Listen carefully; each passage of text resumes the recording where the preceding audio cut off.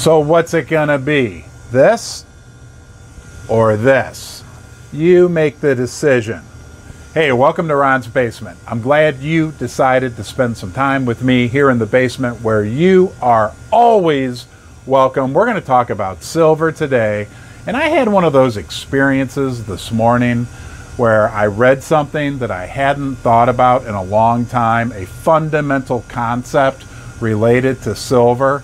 And you know, it's so basic, it's so easy that it's also easy to forget. I want to go over that with you in this video and a lot more. Let's get started.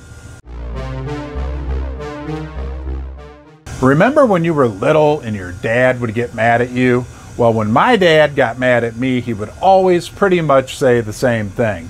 He'd say, "I'm going to tell you something right now." And I knew he meant business. So I'm going to tell you something right now, and it has to do with the reminder that I talked about at the beginning of the video. I was reading through Reddit Wall Street Silver.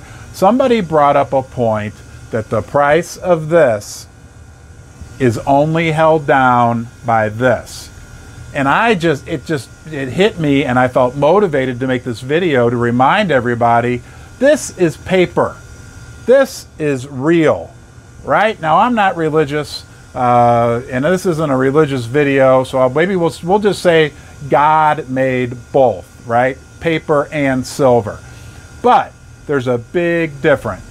There is unlimited supply of paper. Paper comes from trees. Trees are always growing right now. As you're watching this video, trees all over the world are growing and growing. There's an unlimited supply of paper. I'm surrounded by paper.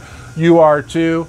There is only so much of this in the Earth's crust. It's limited supply. And on top of that, it's beautiful. But on top of that, it's becoming increasingly more difficult for miners to find silver. Ask any mining company CEO. I've talked to many of them. They all tell me the same thing. Silver, especially, is becoming more and more difficult to find. So as we move forward, as we go through the next 5 or 10 years, ask yourself a simple question. Do you want to have this or this? I think we know the answer to that question is pretty clear. I also think I'd like to have you back in my basement. So please give my video a thumbs up. Consider subscribing to my channel and hit the notification bell.